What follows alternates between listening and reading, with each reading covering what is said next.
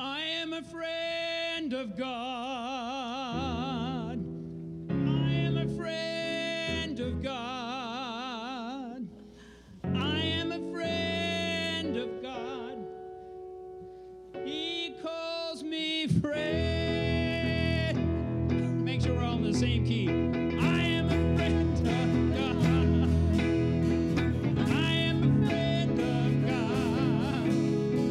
I am a friend of God. He calls me friend. Again, I am a friend of God. I am a friend of God. I am a friend of God. He calls me friend. Who am I that you are mindful of me? That you hear me when I call? Is it true that you are thinking of me? How you love me? It's amazing. I am a friend of God. I am a friend of God. I am a friend of God. He calls me friend. I am a friend of God. I am a friend of God. I am a friend of God. He calls me friend. Who am I that you are mindful of me? That you hear me when I call? Is it true that you are thinking of me? How you love me? It's amazing. It's amazing. It's amazing. I am a friend of God. I am a friend of God. I am a friend of God. He calls me friend.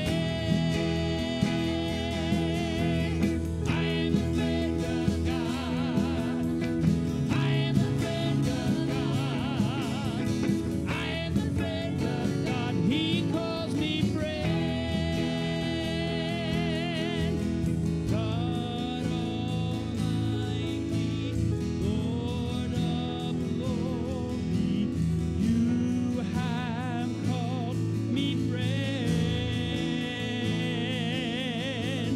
God Almighty, Lord of glory, you have called me friend. God Almighty, sing it. God Almighty, Lord of glory, you have called me friend. I am a friend of God. I am a friend of God. I am a friend of God. He calls me friend. I am a friend of God. I am a friend of God. I am a friend of God. He calls me friend. He calls me friend. He calls me friend. Good morning. And if your name is Fred, he calls you Fred.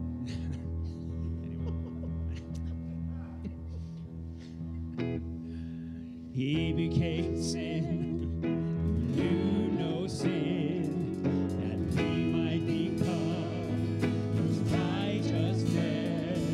He humbled himself, carried the cross. Love so amazing, love so amazing. Jesus Messiah.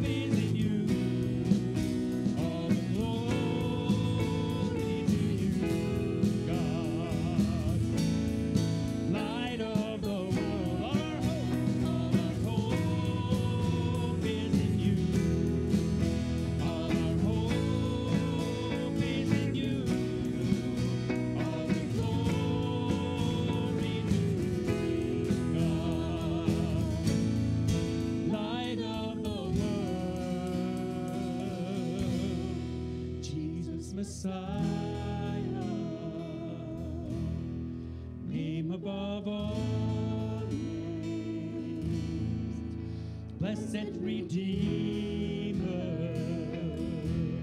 Emmanuel. Rescue for sinners, the ransom from heaven, Jesus Messiah, Lord of all. Jesus Messiah, Lord of all. Lord of all. Lord of all.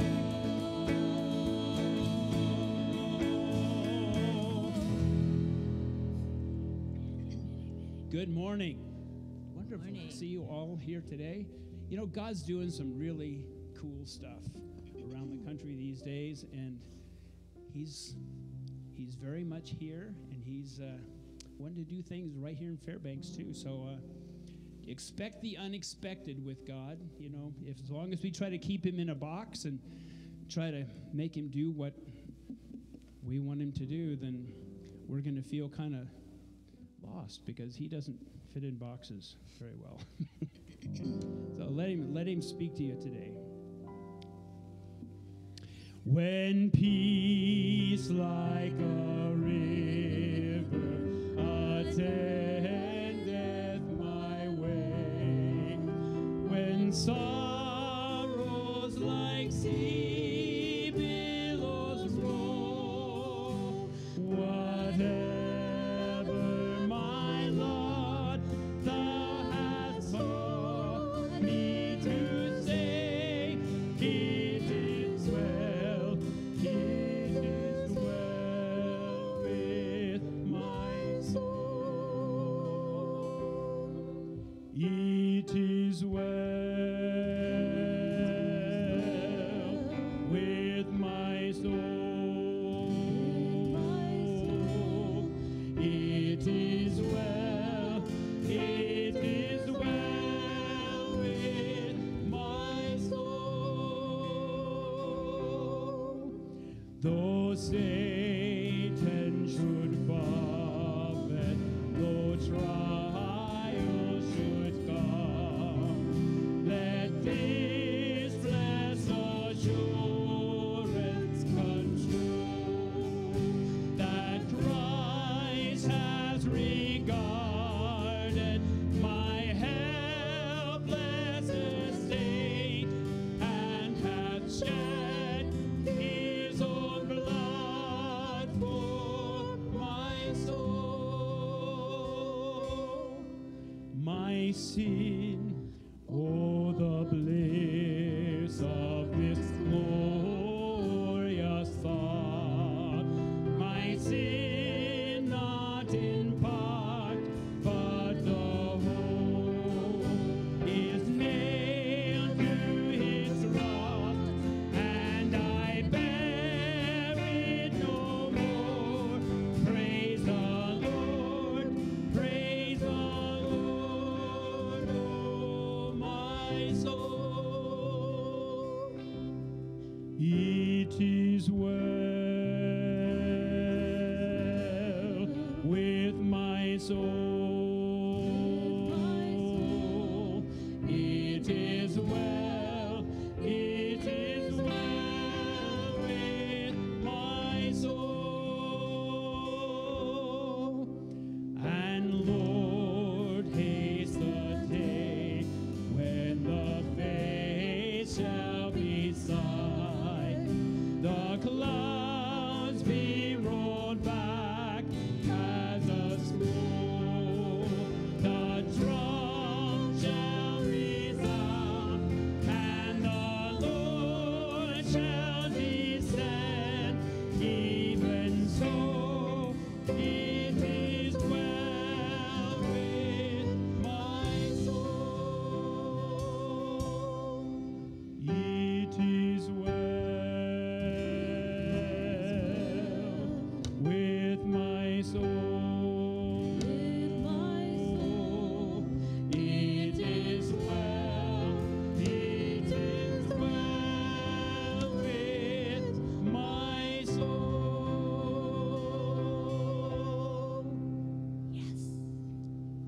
thank you that we can know that it's well with our soul.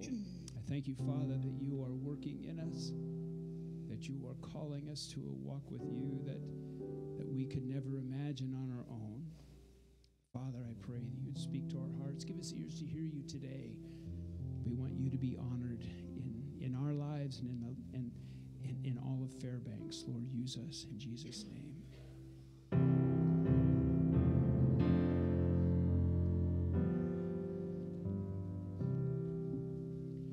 Blessed assurance, Jesus is mine. Oh, what a foretaste of glory divine, heir of salvation, purchase of God, born of His Spirit, washed in His blood. Perfect submission. Perfect submission. All is at rest. I in my Savior am happy and blessed, watching and waiting, looking above, filled with His goodness, lost in His love. This is my story. This is my song, praising my Savior all the day long. This is my story. This is my song, praising my Savior all the day long.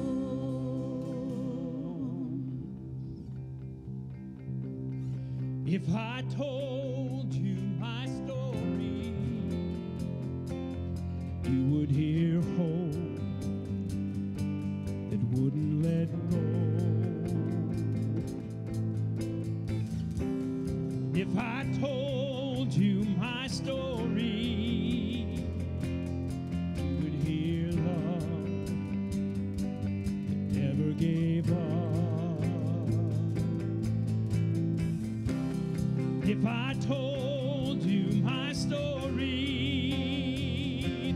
you would hear life, but it wasn't mine. If I should seek, then let it be of the grace that is greater than all my sin, of which justice was served, and when mercy wins, of the kindness of Jesus that draws me in. For to tell you my story is to tell of Him. If I told you my story, you would hear victory over the enemy. If I told you my story, you would hear freedom. That was what for me. If I told you my story, you would hear life overcome the grave. If I should speak,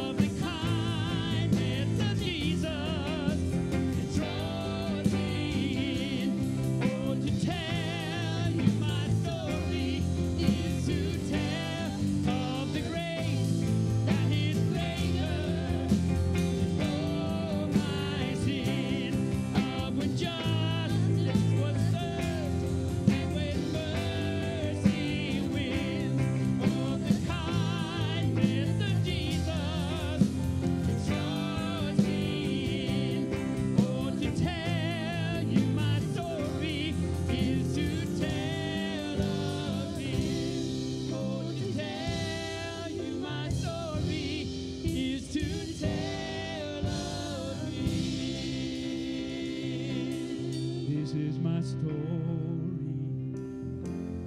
This is my song, praising my Savior all the day long.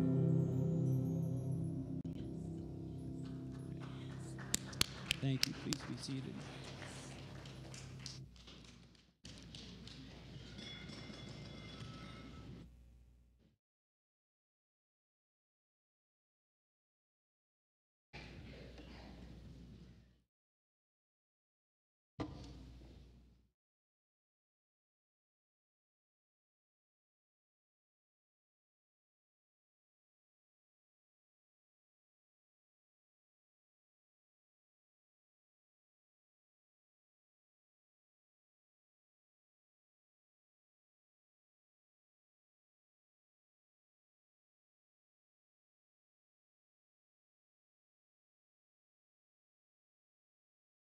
Good morning, Jordan. So I'm here to do the communion thought, but well,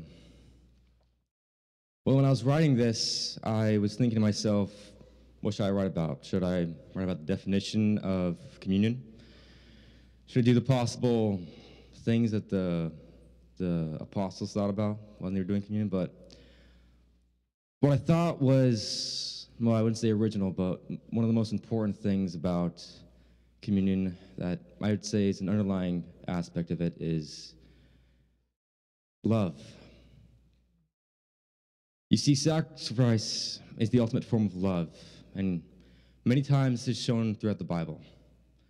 For example, Abraham and Isaac. God knew Abraham was sinful, and God commanded him to make a sacrifice. His son, the one thing he loved most, the one thing he cherished most. And with this sacrifice, Abraham was tested. He wanted to see if he was willing to give up what he loved most for his God. And he was faithful. But in the end, he did not have to sacrifice his son. He simply gave up a goat. It was a satisfying ending. But the story of Jesus Christ is not one where the day is saved. It is a day where we are saved, not Jesus. You see, when Christ came to the world, he was not here to have a great life. He was here to endure and have a painful, hard life because of us. See, one of the greatest things that he did was not teach, though that was great. It was not expose us of what we are. It was to come and to solve the problem, even if it was not known. And by that, Christ died on the cross for us. He repaid the sin. He repaid the price we all developed over time of sinning. He paid it fully and totally. I'm sure God would not want his son to die, but because God is a just God, because God is a good God, that price had to be paid. And because that was there, Christ had to die. And by this, communion represents the final foreshadowing of Jesus Christ's death, like Abraham and Isaac. The bread represents his body that was nailed to the cross because of our sinful ways. The blood, which is the wine, represents the blood that was poured out on for us to cover our evil ways, our evil sin that scorned us. And in this, communion represents the final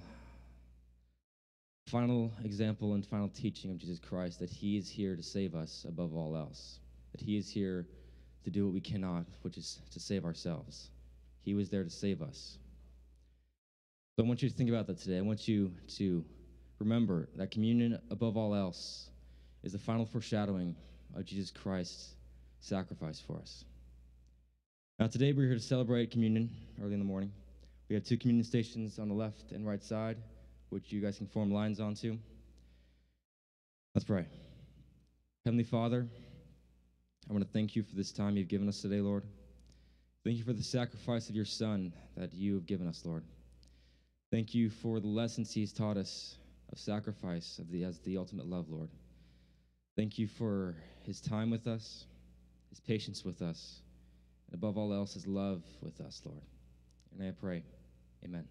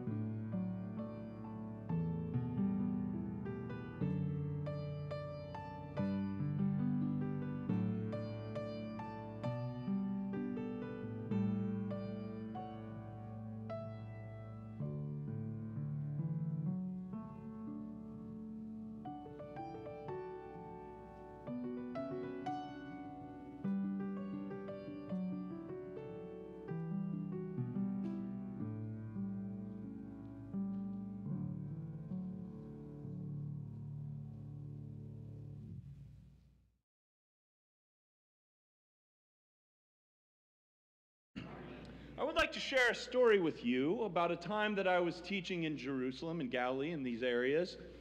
And I was teaching to tax collectors, and because we're in polite company, those which we call sinners. So I was teaching them the good news that the kingdom of God had drawn near to men. And there were those who saw me, who we would call the righteous. They were the teachers of the law. They were the keepers of God's moral, excellent law. And they saw me teaching these people and muttered to themselves, "This man sits with sinners and even eats with them." So I told them 3 stories. And the first is this, is that suppose a shepherd goes out and he's watching over his flock, and he counts them up, and he says he gets to 99, and he realizes that 1 is missing. Does he not leave the 99 and go look for the 1? And he will search high and low and thistles and thorn bushes and crags and rocks until he finds that sheep. And when he finds it, he rejoices and he picks it up and puts it on his shoulders, and he carries it back and calls everyone together and says, "Rejoice with me, I have found my lost sheep." And I tell you that there is more rejoicing in heaven over one sinner who repents than 99 who do not need repentance. Or suppose there's a woman who has 10 coins and she loses one. Does she not light a lamp and sweep the house until she finds it? And when she does find it, she's overjoyed, and she calls her friends and says, "Come and celebrate with me. I have found my lost coin." I tell you, the angels in heaven rejoice when a sinner repents, when one who is lost is found. Or suppose there's a man, and this man has 2 sons. And the younger son approaches the father and he says, "Father, I want my share of the estate." Well, the father divides it up and he gives the son his inheritance. And immediately the son takes it and he goes to a distant land and he squanders it on wild living. Now, it doesn't take long to lose a fortune at wild living. So he becomes destitute and he's broke and he has to feed himself. So he gets hired out by a local citizen to feed pigs. And there he is, knee-deep in the muck of pigs, feeding them pea pods. And he longed to eat those pea pods, but no one would give him any. So he comes to his senses, and he realizes, the servants in my father's house have food to spare, and here I am starving to death. So I will go home, and I will tell my father, I have sinned against heaven, and I have sinned against you. I am no longer worthy to be called your son. Make me like one of your hired servants. And as he was approaching home, the father saw him from a long way off. And the father ran to him, and he threw his arms around him and kissed him. And the son said, Father, I have sinned against heaven and against you. I am no longer worthy to be called your son. And the father said, Servants, go get the best robe and throw it on him. Put a ring on his finger and sandals on his feet. For my son who was dead is alive. My son who was lost is found. Kill the fattened calf, for we will feast and celebrate. So while all this was happening, the older son, the older brother, was in the field working, tending his duties. And as he's walking back to the house, he hears the celebration. And he asks one of the servants, he says, Hey, what's all the hullabaloo? And the servant says, Oh, you haven't heard? Your brother has returned. He has come back from death to life. He was lost, but now he is found. And so your father has killed the fattened calf, and we are celebrating. And the son was enraged. He was angry, and he went out to the field, and he refused to go in and celebrate. So the father realizes he's missing one of his sons. He goes to the field. He says, My son, why are you so angry? Why won't you come in and celebrate?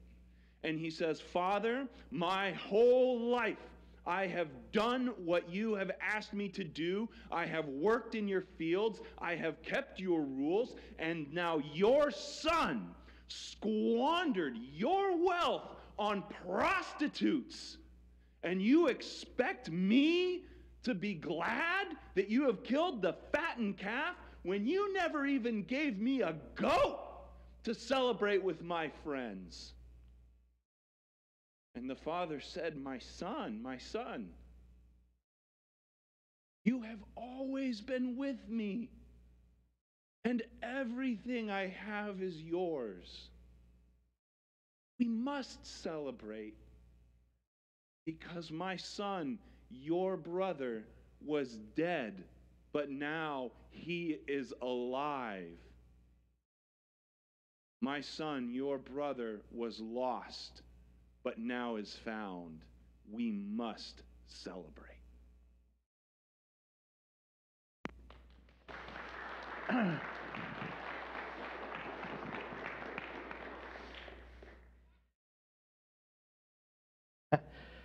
All right, at this time, children and teens, you can head, teens stay. This is the last Sunday of the month. Children, you can head out for your classes.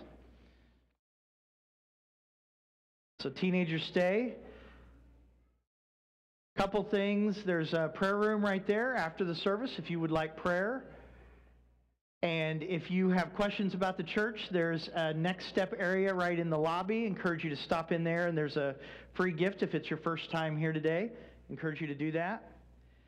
Appreciate Evan being Jesus today. I never knew Jesus said hullabaloo. That's good to know. Must be in the Greek. Must be in the Greek somewhere. Couple things in the bulletin. There's an invite card. Please remember, next Sunday we switch worship times. So we go to 9 and 11. So if you show up at 10, you're either really late or really early. So 9 and 11 next week. And so we're going to give that a try and see how that goes. Also in the bulletin, not going to spend a lot of time, but I mean, we know these things. I want to make sure you know these things. We had an amazing year, 2022. If you want to read through this is kind of a recap. I'll mention a couple items, I think were fun. We don't typically do week-long VBSs, but we had one of our biggest VBSs ever. Our son, Tony Dickinson, a young guy, did a Becoming a Man conference, and he was really praying and hoping. It was about, teaching teenage boys how to become a godly man. And he put that together, and he was hoping for 50 teenage boys. We had like 75, and with the dads and father figures that came, it was over 100. And so that was super exciting. Teen group, Marcy and her team took the largest group ever of Journey teens to go down to the Fusion Conference in Anchorage. God's been very gracious to us financially. We had a capital campaign where we set out to raise $150,000 to pave the parking lot in the summer, and we did raise that. Of course, it was with the inflation stuff, it was way more than we thought. Ended up being $261,000. God was not surprised, even though we were, and we were able to pay that in cash. Another financial blessing is that in 2022, we paid extra payments whenever we felt like, okay, things are going well. The elders would authorize an extra payment. We paid $100,000 extra on our principal on our mortgage in 2022. So that was pretty amazing, pretty encouraging, and they just signed off on making an extra payment this week of $10,000. So we continue to work on that. Food Pantry, one of our big ministries, had a major improvement. We put in a walk-in freezer. It's out back if you haven't seen it. About $20,000, and that came in designated, and people who gave time and gifts in kinds. And we're the largest distribution point, is my understanding, for the Fairbanks Food Bank, with last year being 122,185 pounds of food given to families that need it. So that was pretty exciting. Largest Thanksgiving giveaway ever. That was 300 struggling families received those. A church planting, George Johnson of the CEA, who we work with to plant churches across the Northwest, said in our 18-year history, in 2022, we had a hand in planting our 30th church in the Pacific Northwest, so that was exciting. Good Friday and Resurrection Sunday, we had our Messianic Passover meal with a couple other churches, had 250 people that sold out for that event. Teens led a Sunday sundown worship service, and that was great to see. You just heard one of the teenagers. He did the communion thought today. He spoke at that service. We offered 2 worship services, had 412 people between them on Easter, had 5 baptisms that day. Just a lot of things. One of my favorite things about this church I've never seen in an American church is for years now, we have a prayer group that meets every single morning at 7 a.m. And it's not big, but we just pray over this church and over the community and for our country, and that's been a powerful thing. We had some staffing additions, but you can just read through this. There were some challenges. Every year has a few challenges. And then I give you some goals for 2023, and you're welcome to read through those. If you have any questions on any of this, you can certainly come to me. But, we're trying to settle the second service question, and so we're trying 9 and 11.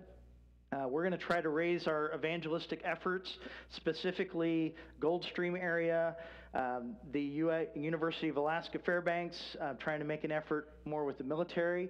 I actually just, in between the services, because I said the wrong name, I figured out I've been in ministry since 92, so that's like 3 decades, and they recommend you go on a sabbatical every 7 years, and I've had 1, so I am taking a second sabbatical in my career this summer, June, July, and August, so I'll step away, and Evan will do a lot of the preaching, but we'll have different ones, some of our elders and different individuals take care of that.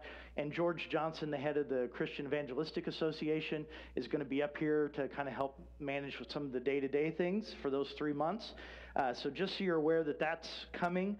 We're hoping to appoint 2 or 3 new elders in 2023. We only have 3 elders at the moment, and at our size, we probably should have a couple more, so we're working on that. We think that'll get done in the next few months. And then campus improvements this year. We're going to put a fountain out in the pond and a walking bridge back in that section over the big ditch, and power wash the exterior and building and reseal it all. So I'm going to have some help with a mission team on that. And then a miracle goal that I've been praying for the last several years is that God would pay off our mortgage entirely. That would free us, that I think it's $14,500 is what's required of us a month on mortgage, and we always pay, just to kind of towards principal, we always pay $16,500 a month, and then often extra even beyond that. And so we're trying to, just get rid of that. But imagine what we could do staffing or church planting or missions if we could get rid of that debt. So we continue to pray for God to pay that off. So those are some of the goals. If you have questions about that, you can see me. So I just wanted to kind of click through it. 2022 was an amazing year thanks to your volunteering, your serving, your prayers, your giving, and grateful for that. I just wanted you to have a little glimpse of it because, if you feel tired, there's a reason. And so now you know. But it was a good year in many, many ways. To give you some context at the beginning of the document, the American church really has struggled the last couple years. Many, many churches closed. Many. COVID finished them off. A lot of churches, personally, most ministers I chat with, they're down 30 or 40% from pre-COVID. We grew through COVID, and God has been very kind to us. So I just wanted to give you a little bit of an update there. So God has been very gracious. All right, let's pray, and we'll get into our message. There is an outline in the bulletin if that helps you. Dear God, we thank you for this time together. We thank you for 2022 and what you have done among us. Lord, I thank you for the many that I met with to do individual spiritual plans, and just that heart to be fully yours, to live out the life you have called us to. Lord, we are grateful for how you have provided for us, how you have encouraged us and called us forward. Lord, help us to be light in this community. Help us to share the gospel with all those around us, and to look for places where we can go and to just spread good news. And so we just ask this. We ask your blessing and your Holy Spirit to do his work among us this morning. We ask it in the name of Jesus. Amen. So the stories that you just heard, the parables, which I was taught as a kid in church, that a parable is an earthly story with a heavenly meaning. Jesus would make up stories, these parables, in order to make a point or two. You don't get too bogged down in the details. You just want to grab a few ideas from them, and he would use these stories to drive home a point. Now, what was happening, as Evan mentioned, is that the religious people, the moral people, the Pharisees in particular, were aggravated. They were upset when they see Jesus, in particular, eating with tax collectors and sinners and prostitutes, those that were kind of the notorious sinners of their culture.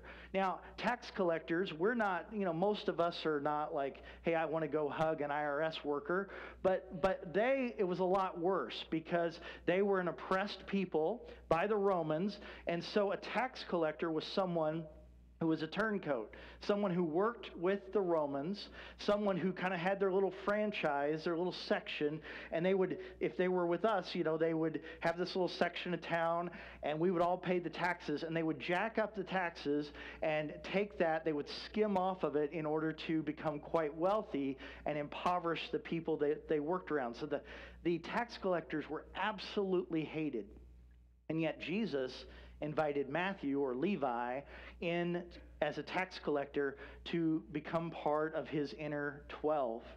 And he welcomed him.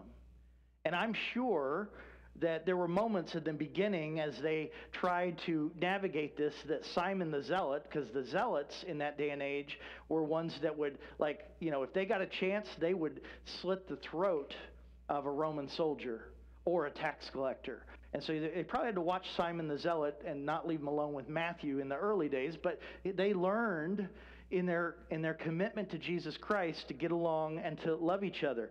But these stories were aimed directly at the Pharisees and scribes, the moral people of the day, these stories about lostness and the joy of being found.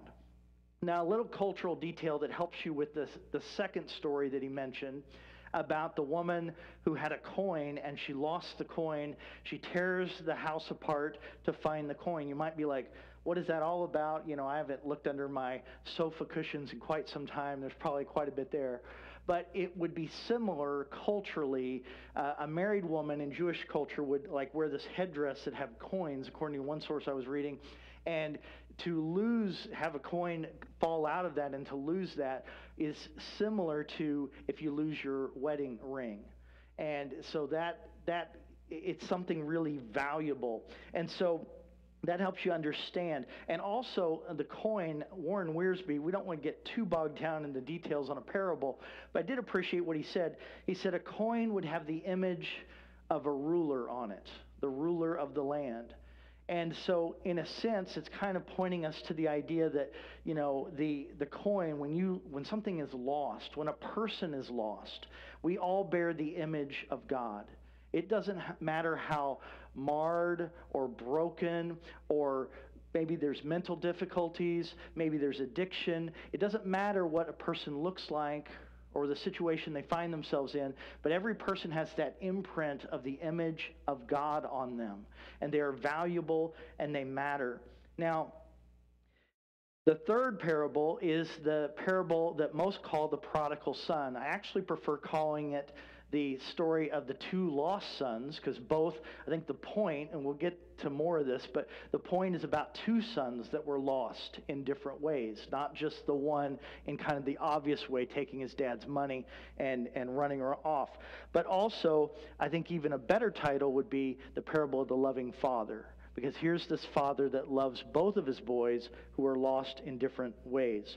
So when I look at these three stories, these three parables that Jesus gives, I think the first main idea is God's surprising love. His surprising love for everyone. The first part being that the gospel is for everyone, that God offers a welcoming love. Notice in Luke 15, 1 and 2. Now the tax collectors and sinners were all gathering around to hear Jesus, but the Pharisees and teachers of the law muttered, "This man welcomes sinners and eats with them." In our culture, it doesn't have quite the impact that it did then, but table fellowship was a huge deal. It was an offer of acceptance. It was saying, you are my friend. And for Jesus to have table fellowship with tax collectors, with prostitutes, with people who were the notorious sinners of their day was shocking to the religious and the moral. And so we need to understand this, that the gospel is for everyone. That person that you don't like, that person that you think maybe has gone too far, that person who is difficult, the gospel is for that person as well. It doesn't matter who they are. And so it's absolutely crucial that we see that everyone has immense and incredible value. As you heard of the communion thought, Jesus paid the ultimate price. He died on a cross for every single person so they could be forgiven from their sins. Now, I was reading a guy, Simon Ponsonby, and he was talking about the Apostle John in his gospel. He refers to himself as the apostle who Jesus loved. And Simon said, he goes, I would read that, and he goes, I struggle with some inadequacy issues and being like left out of the inner circle. And he goes, that just really irritated me. He goes, here's John. Is John saying that Jesus loved him the most, that he was Jesus' best friend? What is he saying here? And he really struggled this till one day he was in his prayer time and he just felt like the Lord kind of opened up what was going on there. And the idea was this. He felt like he heard or sensed, Simon, I don't love John any more than I love you. The only difference is that he knows he is loved. That at the core of the Apostle John's identity, this son of thunder, this is a guy who had some anger issues, this son of thunder, he knew he was loved by Jesus Christ. And that became what he grabbed a hold of. And so we see that the gospel is for every single person. Doesn't matter what you've done. Doesn't matter what moral codes you've shattered. Doesn't matter the mistakes that you've made. I think of Peter, the great outspoken apostle who denied Jesus 3 times, and Jesus welcomed him back. He reinstated him. He offered him forgiveness and restoration. And so this is remarkable. There's a song I like, Matthew West talks about the God who stays. Some of the lyrics are, you're the God who stays. You're the one who runs in my direction when the whole world walks away. You're the God who stands with wide open arms. You tell me nothing I have ever done can separate me from the God who stays. And so the gospel is for every person, whether you click with them, whether you connect with them or not. Friday, had a guy pop in here at the church, and this happens occasionally. It's not all the time, but a homeless person will come by, a person struggling in that regard. And, we'll offer food or pray with them or just do whatever we can, just listen. But this particular gentleman, I have a hard time with. I caught him stealing out of my car. There just have been some issues. And there have been times that, we try to be kind, and I just feel like it has not worked. And as I'm thinking about this and studying this, I'm like, really, that's who shows up Friday, But we had a good visit, and I got to pray with him. And I had to kind of work on my attitude. And it's hard to come alongside people that you don't click with or have wronged you. But the gospel is for everyone. God goes to incredible lengths to seek lost people. Notice that in all these stories, there is an initiative taken by the God figure, by one that represents God's love. You see the shepherd who goes after the lost sheep. You see the woman who lost the coin going after the lost coin. You see the father who, in a culture where men did not run, children might run, but you didn't see a patriarch, in this ancient culture run. But when he sees his son, he runs to him. That is profound and powerful. You see that initiative that God takes. Just a side note, I like to walk a lot, but if you see me running, you ought to run too. I'll just say that. Just trying to help you out if something goes wrong. Now, God goes to incredible lengths to seek lost people. This is amazing that this father runs to his son. This son had disgraced the family. Now, this is a made-up story. It's a parable.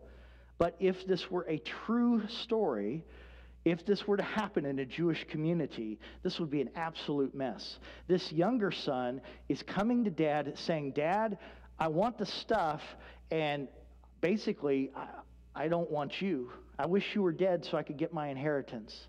And in that system, my understanding is, as the younger son, he would have gotten a third of the estate. And the oldest boy would have gotten 2/3 of the estate. Now, I'm an oldest. I think this is a wonderful system. Americans should consider it. But anyway, but the only way to do that in that ancient Jewish culture would have been to sell the land, sell part of the land. And so this would have been public. This would have been disgrace. This son is saying he wants my stuff, and so I'm going to sell a part of the land so that he can have it, and then he takes it. He goes to a far-off country. He rejects his own people, and because the Jewish people had a special relationship with God, a covenant with God, he's rejecting God. And this son goes off and wastes this money on wild living. When he comes back, one piece you might not know culturally, when he comes back, that father running to him, that could, in a Jewish setting, save his life. Because for a son to disobey and disgrace a father like this and to disgrace a family like this son would have been in danger of the rest of the village coming together and stoning him to death. But in that father's love for him and in his grace, he runs to him. And so you're not going to stone him if dad's hugging him and kissing him. And so God goes to incredible lengths to reach lost people. The incarnation is the ultimate example. God the Son was in heaven being worshiped all the time, and he had to take on flesh, the mystery of the incarnation. Here he is, God the Son, and forever eternal, and he takes on flesh as a baby and allows himself to be dependent, taken care of by most likely a teenage mother because they married young, and Joseph. They were peasants. They were Jewish people oppressed by the Romans, so he's part of an oppressed group. To step into that, to live life on our terms, to suffer, to be rejected by his own people, to die a criminal's death on a cross, all for us, that is quite a journey. That is God going as far to extreme measures in order to save lost people. Thomas Mott Osborne, back in October of 1914, entered the Auburn prison in upstate New York. He'd been assigned to work with prisoners and try to help the corrections center and system by the governor, and he decided that I'm going to go voluntarily become a prisoner for a period of time just to see what life is like, just so I can help these prisoners. And so he went and he served just a short period of time, even did solitary confinement, in the box. And he did these things so that he could come out and better serve. On a much more extreme level, God the Son took on flesh. God the Son lived life on our terms to go to these incredible lengths to take the initiative to reach lost people. Now, we get to the two sons in the final story, the prodigal son. So you have these two sons, and we think about this story, and we look at the younger brother, and we're like, that's kind of our traditional perception of sin and separation from God. That's our traditional picture of lostness. This rebel, wild living, wasteful living, all of that. And he's that. He walks that out completely. And so he basically commits treason against his father and his family, and he wrecks his life. And then notice in Luke 15:20, it says, so he got up and went to his father, but while he was still a long way off, his father saw him, was filled with compassion. And that phraseology is said about Jesus over and over again in the Gospels, is filled with compassion, that love for someone who's hurting. And he ran to his son, threw his arms around him, and kissed him. This is incredible. that he offers him this salvation. What does he do in Luke 15:22 through 24 for this younger son? But the father said to his servants, quick, bring the best robe. One image of salvation is the robe of righteousness. It's found in Isaiah, that we wear the robe of righteousness. We wear, in a sense, the blood of Christ. God looks at us, and he doesn't see all our sins. He sees the righteous life and death and resurrection of Jesus Christ. Put a ring on his finger. The ring was a family signet ring. He is giving him sonship. Now, what's interesting is in his repentance, this son, when he is looking at the pigs and he's hungering for the pigs' food, and he's like, I should go home. Even the servants have it better there. And he, in his mind, he does what we have a tendency to do. I'll earn it. I'll go back and say, hey, Dad, I'll be a hired hand. I'll be a servant. I'll earn my way back into your good gracious. And he starts down that road. He confesses his sin, but he starts down that road, and his dad cuts him off. The father cuts him off and gives him sonship. Put on a robe. Give him a ring. Put sandals on his feet. Let's have a party to celebrate. They didn't just eat meat left and right like the American diet. That fatted calf was saved for special occasions. That was a big deal. And so here he offers sheer grace to his son. You see, when you go to Christ, you have empty hands. Don't you dare show up with a spiritual resume. I did this, I did that, no. You show up with empty hands. It is a gift. It is sheer grace.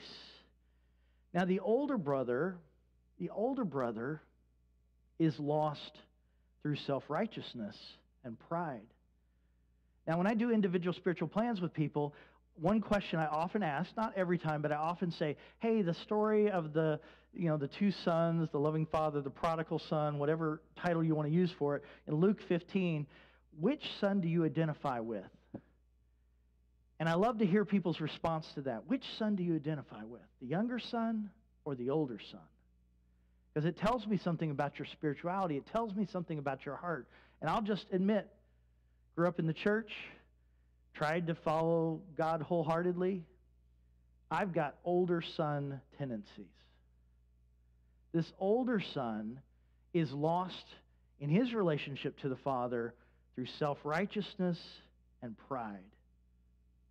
He's pretty obedient, but the older son, he didn't have his father's heart. Notice Luke 15, verse 28. The older brother became angry, refused to go in, because he hears the party, refuses to go in. So his father went out and pleaded with him. Now, I think there's a strong tie between an Old Testament story that's historical and this New Testament parable of the two sons. The Old Testament story is the story of Jonah. If you grew up in church, you know the story. If not, very quickly, basically Jonah is a Jewish prophet. He's called by God to go preach to Nineveh. Nineveh was a wicked, wicked city. The Nazis of the Old Testament. They hated the Jews hated them. And Jonah gets a command by God, go preach to Nineveh. And what does Jonah do? He acts like a younger son for the first 2 chapters of Jonah. He runs the exact opposite direction. I'm not going. Gets on a boat, big storm, they throw him overboard to calm the sea, and a big fish, a whale, swallows him up, spits him up on the shore eventually. And now, somewhat repentant Jonah, his attitude still, stinks a little bit, but he goes and he preaches. So he acts like a younger son, first couple chapters, disobeying God. Then he goes, he preaches to Nineveh. Nineveh has one of the most outstanding, incredible, shocking revivals in all of human history. The whole town, the whole city, they repent. And they're like, Oh my. And his message, his sermon didn't really even have that in it. They're like, well, God wouldn't have sent a messenger to tell us our city's going to be destroyed if there wasn't a way to stop it. And so they repent from the king on down. And what does Jonah do? Jonah goes outside the city. He wants to watch the city destroyed by God. He gets out there. God has a little plant come over him, offer him some shade, just sheer grace. And he sits out there with his arms crossed. All right, that's not in the text, but I think it's in there. And he's mad because they repented and God forgave them and spared the city. And he just rolls right from younger brother to an older brother heart. Lord, these are notorious sinners. These people are vicious in war. We know that group, they were just vicious. And what's interesting is that the conversation that God has with Jonah, it ends on a cliffhanger, just like this parable. It ends on a cliffhanger. Jonah, we don't know how it all ends. He's like, I want to die. I mean, what kind of preacher wants to die because the people responded to his message? I mean, isn't that bizarre? And we don't know, does Jonah ever repent? Or is it just the Ninevites? Cliffhanger. Roll it forward to this parable. Older brother. Party going on. Younger brother had repented. Younger brother's home. Dad is thrilled. This is one of the greatest days of Dad's life. And what does older brother do? Can't stand my younger brother. He's just a mess. And he stays out, blocks himself off from his family, blocks himself off from his father. And his father comes out and tries to convince him to come in. Now, let me give you a detail that maybe doesn't just leap out at you, but I want you to think about this. If the younger son, because I think this helps with why he's so angry, part of it, the younger son, when he asked for the inheritance, they would have had to sell off property and give the inheritance. So everything that's left, fatted calf, party wine, whatever, whose is that going to be eventually? The older brothers. So the older brother is paying for, at least that's the way I think he's processing this. And so that's part of his struggle with this. So both end on a cliffhanger. Is the person who's been more obedient, is that person who's separated and their relationship with God is broken because of their self-righteousness and their pride, are they going to respond? Now, if you track the Pharisees, for the most part, not all of them, but for the most part, they reject Jesus. The older brother refuses to enter the party. The second big idea is God's joy. Notice how God cares about this, cares about us, cares about people. He wants the lost to come to him. Luke 15, 5, 6, and 7. And when he finds it, this is talking about the shepherd, so this is the first parable.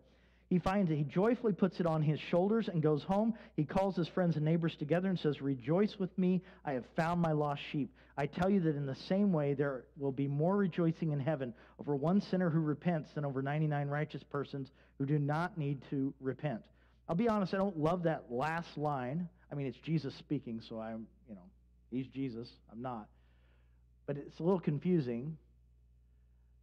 You got to look at all of Scripture and understand everyone has sin in their lives. But the righteous don't think they have any sin. They're so self-righteous, they're so proud. They don't think they're sick. Another time Jesus says, he goes, "I'm here for the sick, not the healthy." If I show up and I have good news, I have the cure for cancer, this particular cancer. You're like, "Well, I don't have cancer." You're not that excited about it, right? But if you have cancer, this is life. This is good news. The reality is we all have spiritual cancer. It's called sin. We all have done it. There is joy in the finding. There is joy in finding this lost sheep. C.S. Lewis once said about joy, joy is the serious business of heaven. God loves to find lost people. In Luke 15:32 it says, "But we had to celebrate and be glad because this brother of yours was dead and is alive again. He was lost and is found." So that's in the parable, the third parable of the two sons. And I love that. Notice the joy when someone accepts, when someone comes home, when someone's no longer dead, but they're alive. Many of you are parents. You ever lost a kid in a store, or you're out camping, and it might be just a few minutes, or it might be a few hours? That is gut-wrenching. And when you find them, you are overwhelmed with joy. Back in the terrorist attack of 9/11, for days, maybe even weeks after in New York City, they had, all these posters of people's pictures, and it just would say at the top, "Often lost." And those families were heartbroken, like, is my loved one in the Twin Tower? Where is my loved one? Are they dead? Are they alive? Are they trapped? That lost. But when you find, there's incredible joy. The woman in Luke 15, the parable of the woman looking for the coin, verse 9 and 10, when she finds it, she calls her friends and neighbors together and says, "Rejoice with me, I've found my lost coin." In the same way, I tell you, there is rejoicing in the presence of the angels of God over one sinner who repents. God wants all of us to have relationship with him. He is thrilled when someone responds to him. He rejoices when the relationship that was broken by sin is restored. And his point, one of his points to these Pharisees, is the fact that you're grumbling that the notorious sinners are responding means you're not part of the kingdom. So what is our response? Our response is to repent. And I know that's kind of an old Bible word, but it's a good word. We need to repent towards God and repent towards others.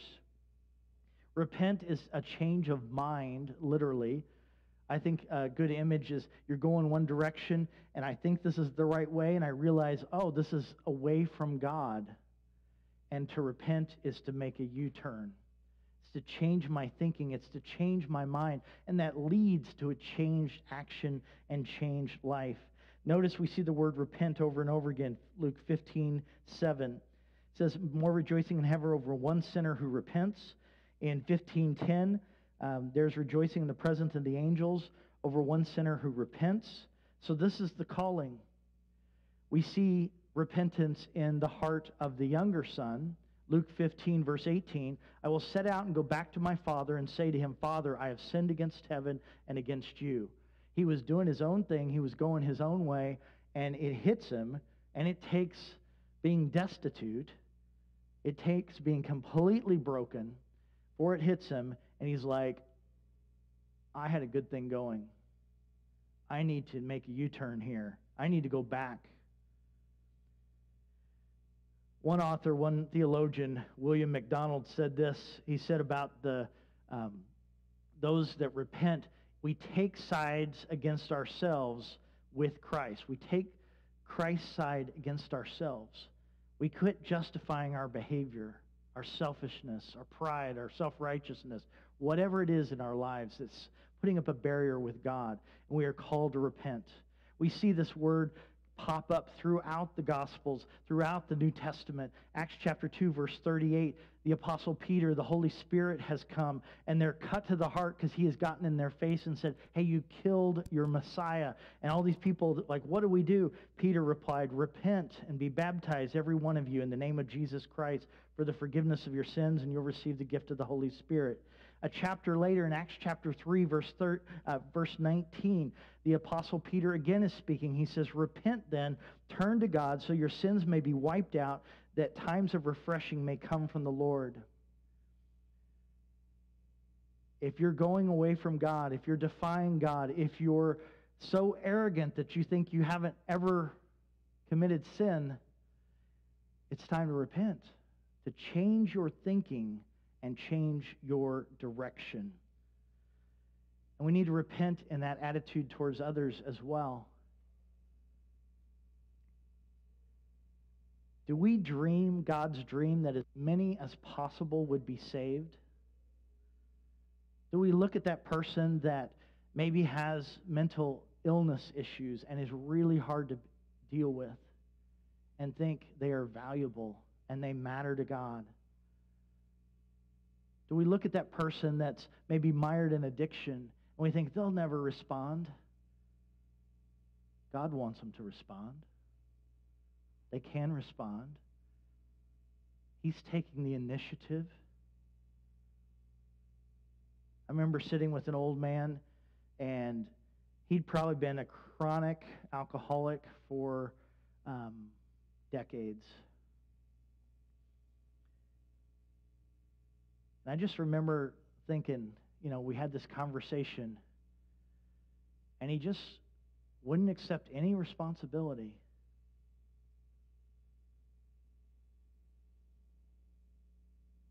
I just thought, how are you going to repent?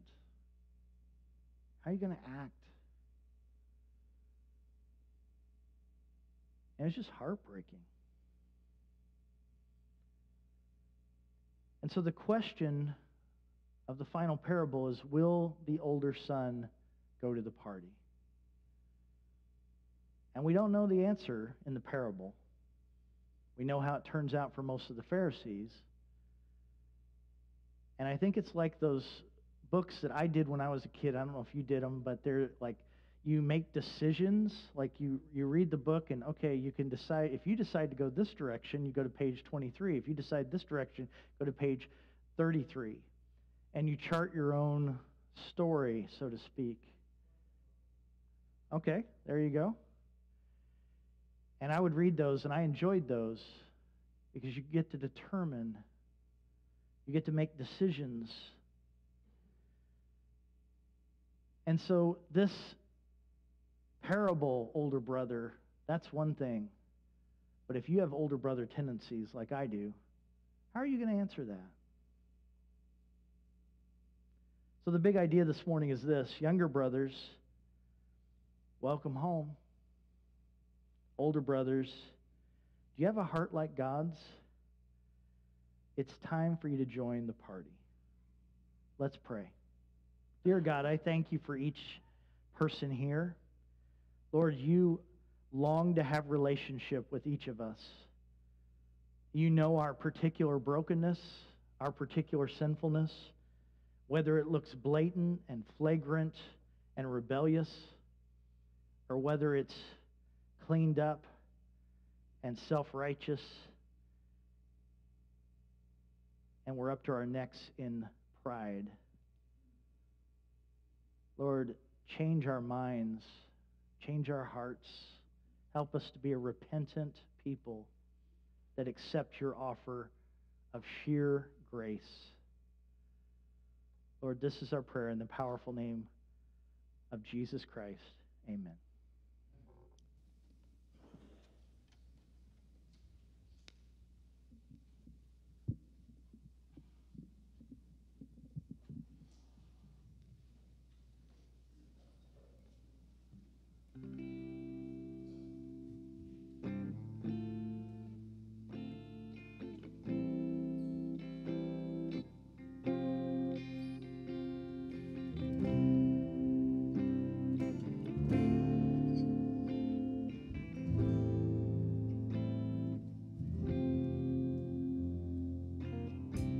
I've carried a burden too long on my own. I wasn't created to bear it alone. I hear your invitation to let it all go. I see it now. Down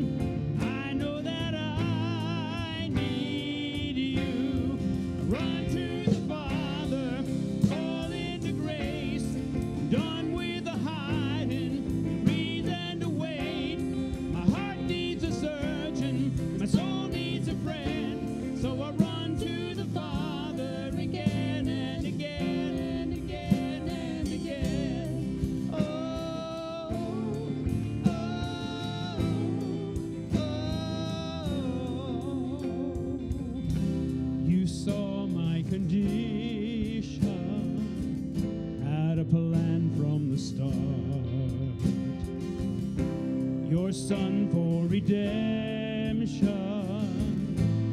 the price for my heart. I don't have a context for that kind of love. I don't understand, can't comprehend. All I know is I need you. I run to the Father, fall into grace. I'm done with the hiding, the reason to wait. My heart needs a surgeon, my soul needs a friend. So I run to the Father again and again and again and again. Again and again and again and again.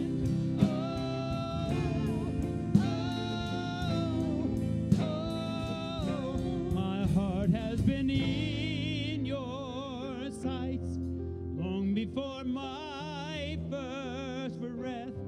Running into your arms is running to life from death. I feel this rush deep in my chest. Your mercy is calling out. Just as I am, you pull me in. I know I need you now. My heart has been in your sight long before my first breath. Running into your arms is running to life from death. I feel this rush deep in my chest. Your mercy is calling out. Just as I am, you pull me in. I know I need you now. Run to the Father, fall into grace. I'm done with the hiding, the reason to wait. My heart needs a surgeon, my soul needs a friend. So I run to the Father again and again. I run to the Father, fall into grace. I'm done with the hiding, the reason to wait. My heart found a surgeon, my soul found a friend. So I run to the Father again and again and again and again. Again and again and again and again. Again and again and again and again. God bless you. Have a wonderful week. Greet some folks on the way out. My heart has been in your sight